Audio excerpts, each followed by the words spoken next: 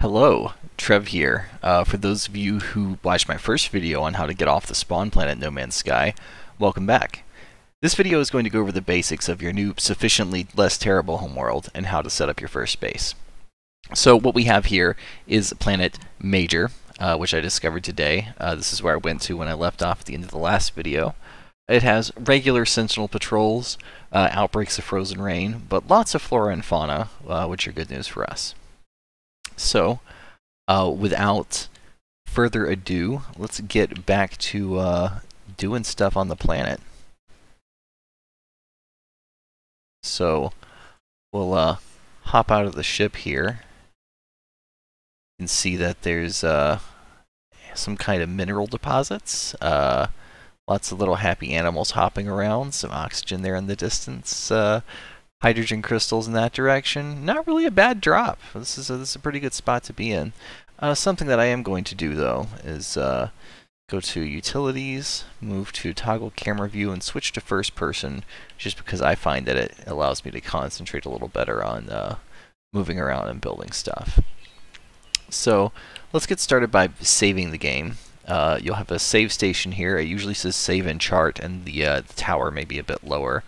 But you'll press that button, it'll file your save port.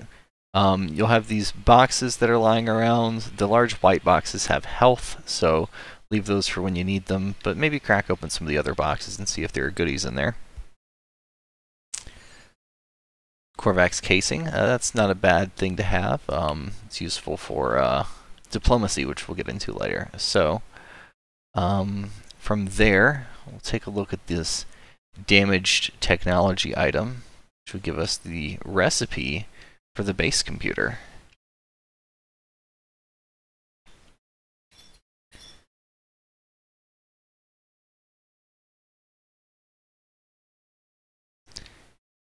So the base computer has more information about whoever's leaving the messages, as well as the instructions that you need to build a base and flag it as your own. So let's take a look at what it takes to put a base computer together. You deploy it in much the same way that you would your portable refiner. It's made of 30 chromatic metal. We don't have any chromatic metal. Not to worry though. If you brought your portable refiner from your previous planet, you can use it to convert copper into chromatic metal at a 2-to-1 ratio. So we'll just drop that here so we don't lose it. And that means we need to find 60 copper somewhere to turn into 30 chromatic metal to finish building the base computer. And the easiest way to do that is with the terrain manipulator. So we will go into the multi-tool here, install technology, select the terrain manipulator. This is 2 carbon nanotubes and 1 dihydrogen jelly. So we need 40 dihydrogen to construct the dihydrogen jelly and 100 carbon to create carbon nanotubes. We'll take a look at what we've got right now in the inventory. I have 29 dihydrogen and 152 carbon. So let's just go ahead and make those tubes, and we'll scrape together the rest of the dihydrogen as we need it. Cool. Look, how convenient. Dihydrogen.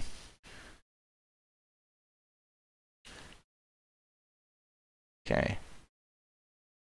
Just a tiny bit more.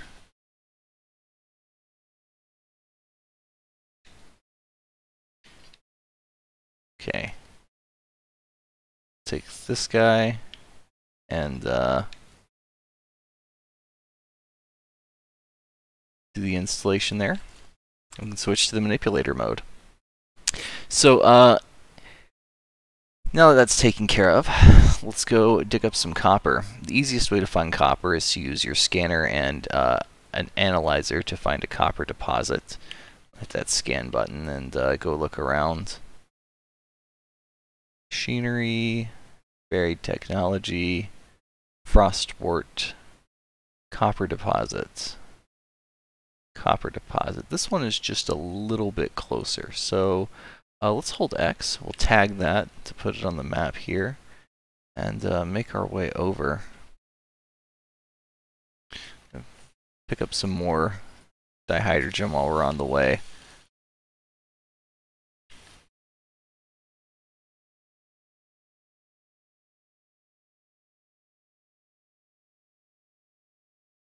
Thermal protection is falling, but we'll recharge our hazard protection.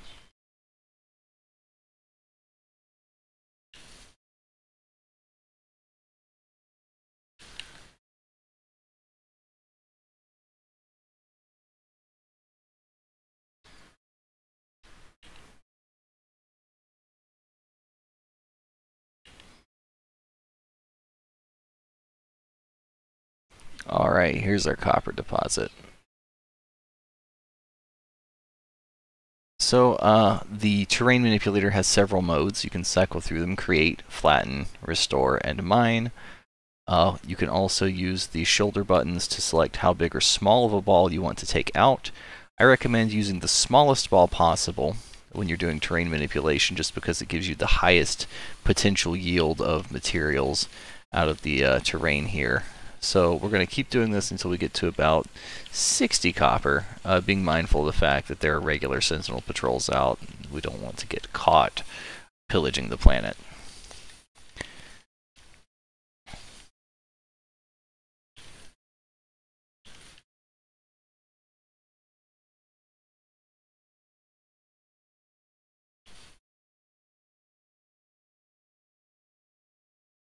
Alright, so that's all the stuff that I need there. The terrain manipulator has all of those modes you can cycle through. The restore mode is nice because if you destroy something that you don't want to, if you want to fill in a tunnel that you've made to get out of the elements, you can just use the restore mode and it puts it right back the way you found it. So now we've got 60 copper. Let's make our way back to convert it. With a little bit of carbon and the portable refiner here, we can convert that into chromatic metal and finish the build.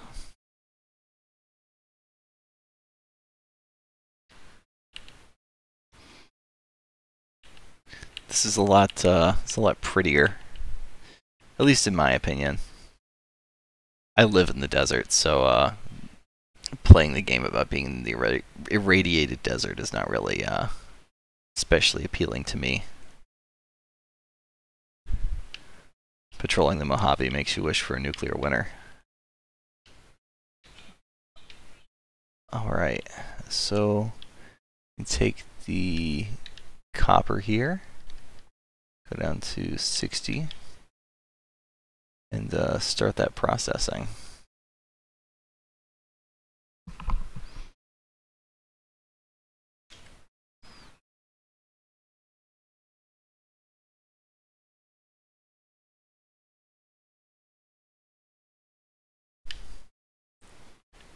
So we'll take this, drop it into our exosuit, and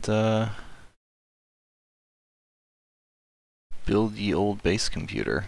Press up, switch that to here, we'll drop it.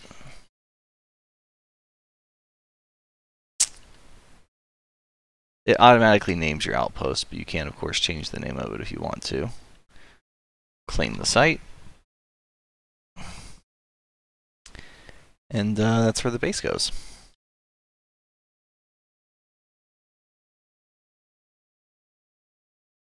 Neat. So let's see what it has to say. The base computer accesses the log from the previous user, and it gives you some instructions about how to build when your construction supplies are low. So you get information on how to build a wooden wall. So this adds to your construction options. You can use wooden platforms, roofs, door frames, and panels. It takes something like 10 carbon for a floor, 25 carbon for a door frame or a wall. I recommend that you just use the floor for your ceiling as well, because it will seal the building and count as protection from the elements. And the roof, while decorative, it's something you probably will remove later anyway, just because you'll expand outward and upward. So we'll start with a floor panel here. Add a door frame there. Now it is home sweet home. We will need 25, 50, 75, 85 carbon to finish building a shelter. Let's grab some of the supplies out here. Alright, so as you probably guessed, your best source of carbon is still going to be the plants. Go a little bit further up because I don't want to damage the aesthetic value of my house too much.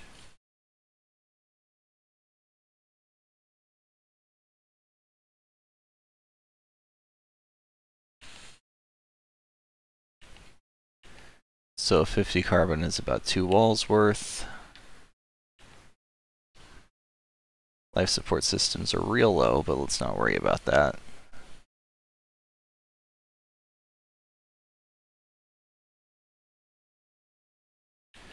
Okay, so that should be about 120.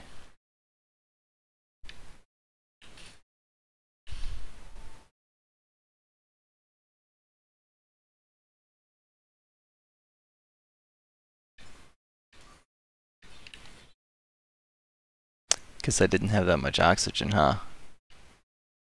Interesting. Not to worry. So, put the walls together here. Lining up the floor panel as the ceiling is a little bit tricky. You gotta be outside for it. You can do it.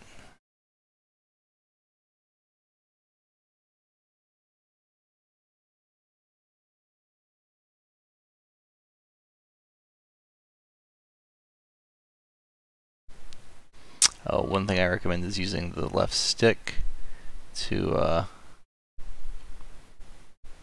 place it as part of your build. There we go. Click. Alright.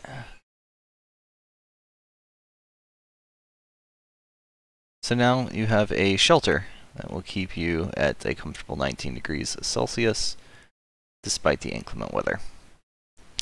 So a common problem that you'll run into is I have not much oxygen, but my life support is running out. What do I do? And there is a device that you can make.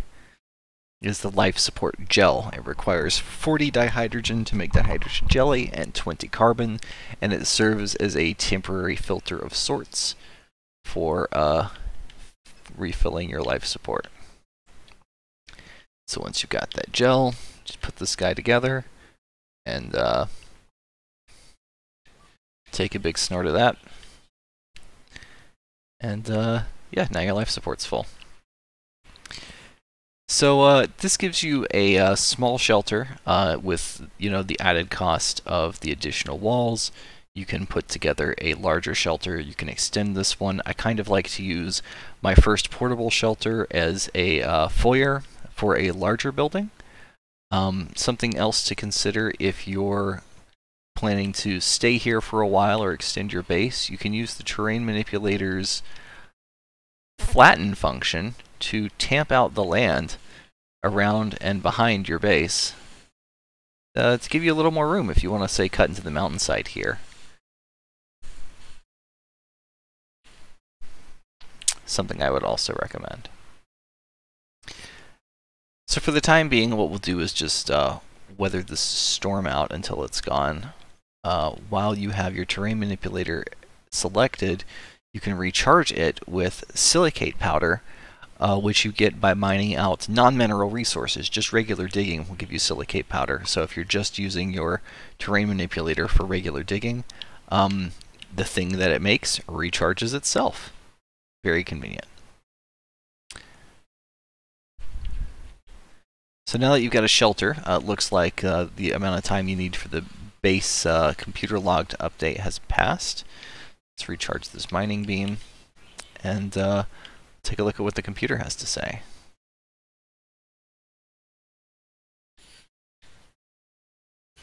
Construction largely a success. Recovered salvage data from nearby plans logged.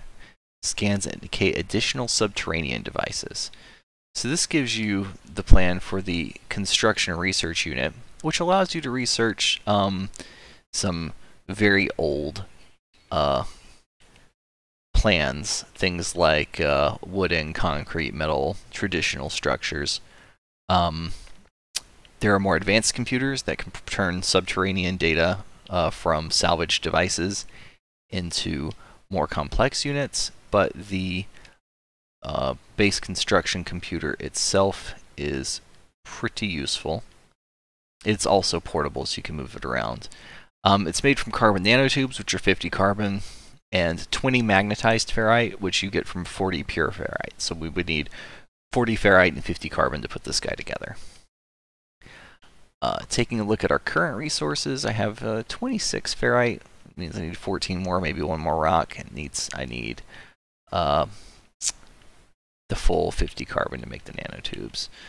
So we'll just go out and dig some of that stuff up very quickly. A couple of frozen rocks should give us the ferrite that we need.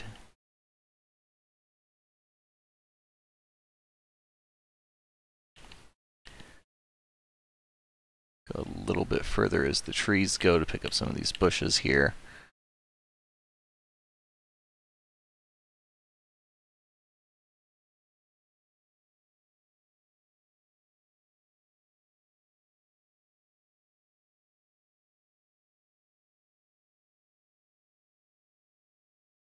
Depending on your planet, you might be just cutting down small shrubs rather than logging.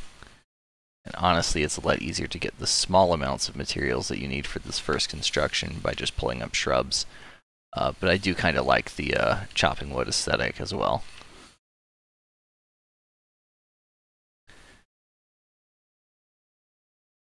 So we'll slurp these guys up, build that computer.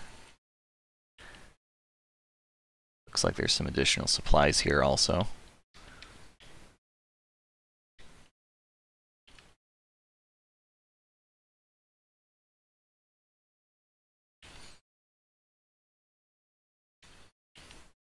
Microprocessor. That'll come in handy for a later construction. So let's make 20 magnetized ferrite. That'll be 40 ferrite into 40 pure ferrite into 20 ferrite. So we'll take this dust right here, process all of that.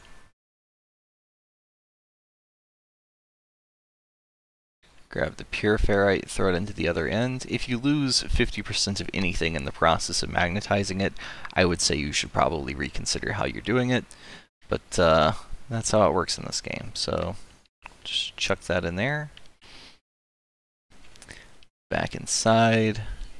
Build the nanotubes we need. And let's put this one indoors so that we don't always have to be outside to use the computer. That's a little awkward, don't you think? Especially when it's freezing. Okay, so the construction research unit will say you should recover some salvage data from buried technology. And now, as promised, here are the wooden components for shelters. You have all the equivalents in metal and concrete, and it also has core habitation check, which is something that I would consider. Strongly recommend you build the base teleport module first. Even if you don't have the power to power it up and use it, an unpowered teleporter will still allow you to teleport there from somewhere else. It just has to be powered for you to go through it to go back to, say, a space station or another portal. So I highly recommend you have one of these ready. It's very expensive as far as the other things you've built here because it requires 100 carbon and 200 ferrite to build the metal plating and carbon nanotubes. But as soon as you get the blueprint, I would say you should make this next. The other thing is it requires salvage modules to salvage data. So we'll have to go dig a piece of equipment up that has data in order to spin the salvage data to build the teleporter. So again, we'll break out the trusty analysis visor and just take a look around. The salvaged data icon is shaped differently from the others. Like this one here, that's buried technology module. It is right in our own backyard, as it were. So just flip this thing around and use the terrain manipulator to dig down to here. Open that up and it'll give us 2 salvage data modules, comfortable. And to demonstrate what I was talking about before, we'll just use the restore module to fill that in. Come back around here.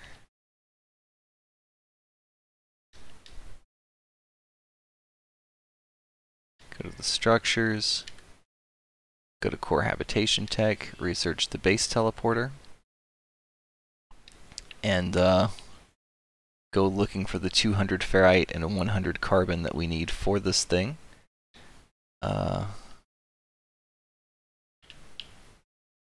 Just set that aside for the time being.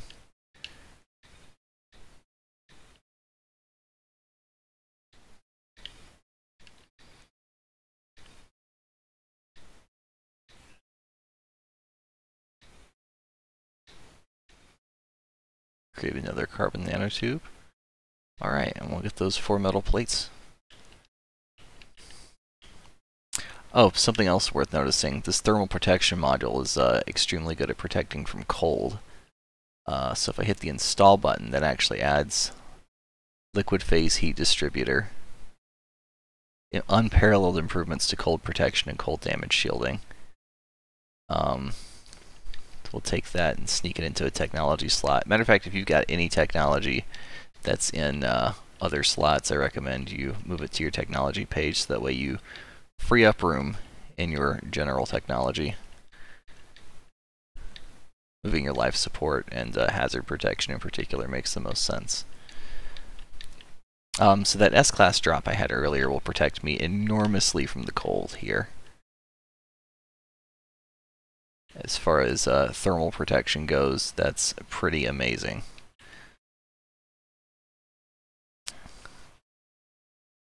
Yeah, I'm just walking around in a storm. I don't recommend doing that, but looks like I'm able to. Okay. So from here, we're going to want to get 4 metal plates. Just clean up our own backyard while we're doing it. Blast some of this ferrite dust out.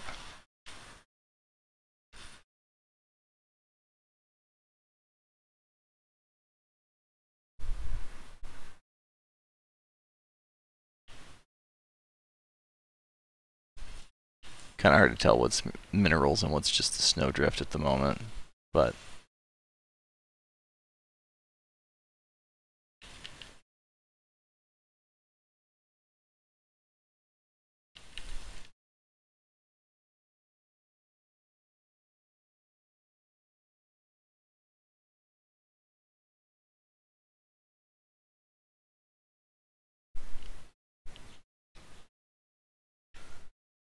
I can refill my mining beam without having to worry about not having enough because I made the nanotubes already. It's a good way to set aside raw materials that you'll need is just to build the constituent components if you've got inventory space.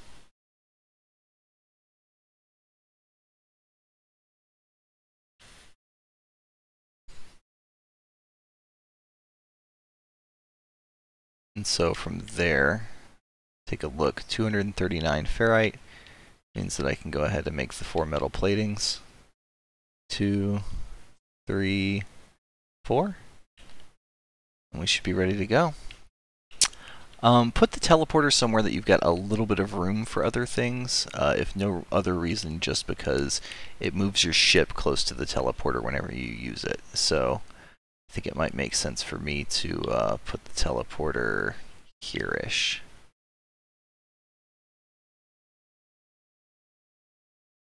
So we'll go to General, slap down this teleport module.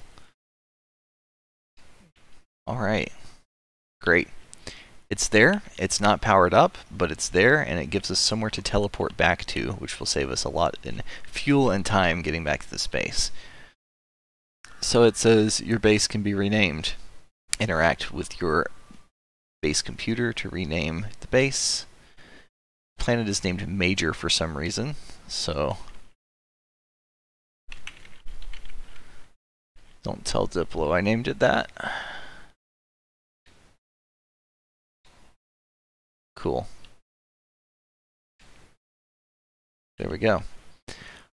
Alright, so wants us to get some power to this teleporter, which means that we'll need to learn the biofuel reactor, which means getting another salvaged data unit and building the reactor.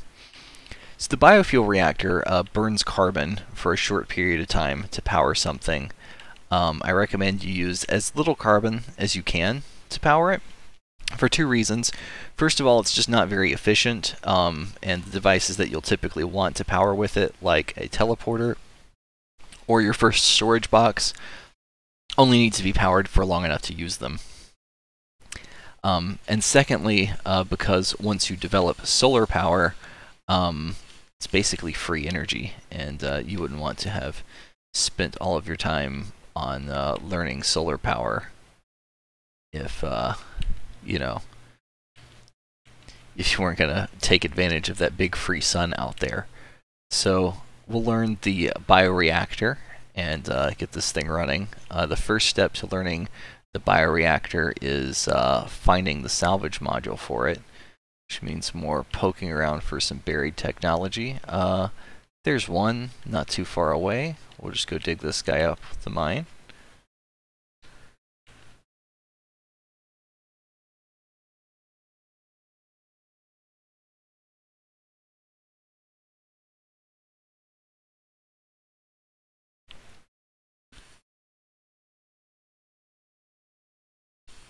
That one was in a little bit deeper than the other, but you know, we can get it out here. Alright, so there's some more salvage data. Get out of the hole here, switch the manipulator over to restore mode, and there we go. So we'll get this guy back to the ship, back to the base rather.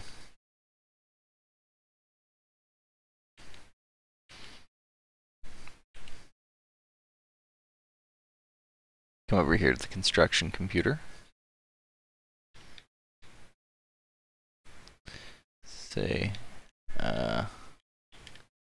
yes, teach me the biofuel reactor.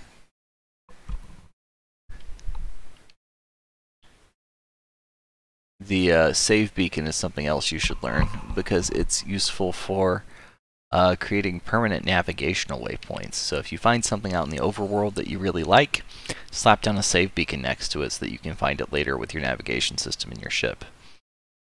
Alright, so now to get the teleporter powered up, gonna go to power. It's like a biofuel reactor. You can see it uses 1 metal plating, which is 50 ferrite, and 25 oxygen. The most difficult part of this right now is going to be finding that oxygen, because as we discovered previously, oxygen was what was in the shortest supply for me here. So we'll get the rest of the ferrite, and then I will go on a little trip to look for some oxygen. I'll probably take a break, cut the video here, come back and start back over when I found it. So just a moment. Wow, we found oxygen. Wasn't that neat? Hey, this is interesting. I've actually never seen this before. It looks like these floating mutant plants are full of oxygen somehow. Very peculiar. So, yeah, weird that that's how I find these on this planet. But you know, not gonna look a gift horse in the mouth. At least we've got some oxygen, even if it is weird green floating end of betentacled. And that will allow us to hook this critter up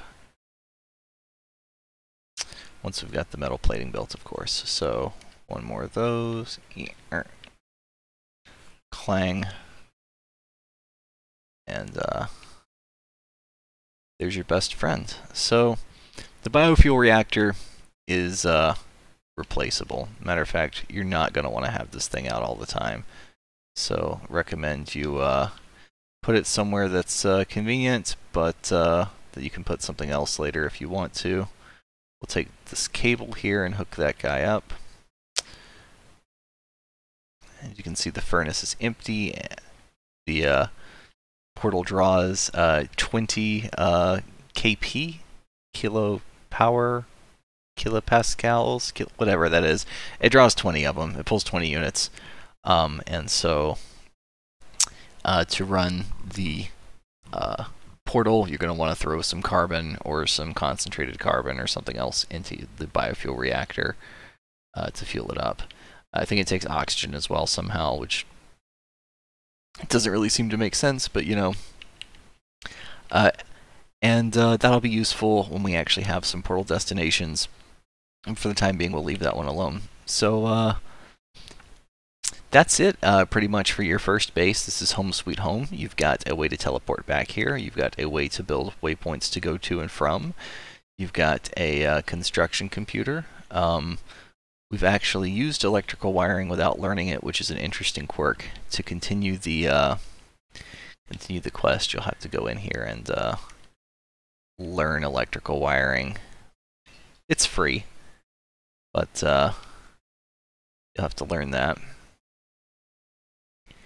And from here out in structures, your next goal for making your base comfortable should be 3 salvage for a battery from which you can store the power to send to your other units, and 8 for a solar panel to hook up to your battery. Once you've got 11 salvage, you should definitely build these 2 things, because that means that you can have your teleporter on all the time, as well as health stations, solar panels, etc.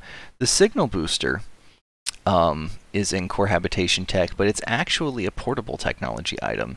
And you're going to use that as part of the next couple of story quests. But it will give you the recipe for the signal booster if you don't have it, so don't buy it if you're not using it for something else like finding buildings.